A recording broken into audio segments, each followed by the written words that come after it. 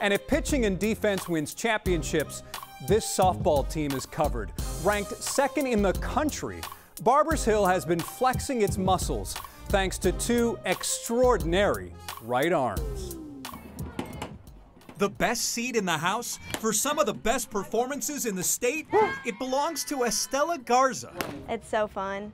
I just love to see their attitudes. Estella is always behind the plate for Barbers Hill with its 1-2 pitching punch of Sophia Simpson. We have each other's back, honestly. And Samantha Landry. I think we push each other to like a new limit that we didn't even know we could reach. While they talk nice, their stuff is nasty. During this game, it was Sophia's turn to return each hitter to the bench. Combined, they've allowed a total of 5 earned runs. Pitching, they're very similar. Their attitude, their demeanor. And it all comes with high velocity and plenty of movement. We both throw it hard, a lot of spin. They throw so hard, Estella admits, sometimes it hurts.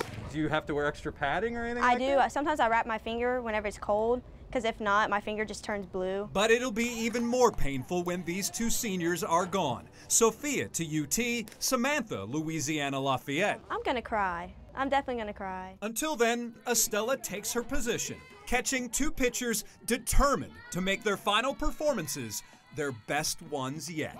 We know that it's our year to win that championship, and we're gonna do whatever we have to. Of course, we got to get a couple runs on the board, but we can hold it down.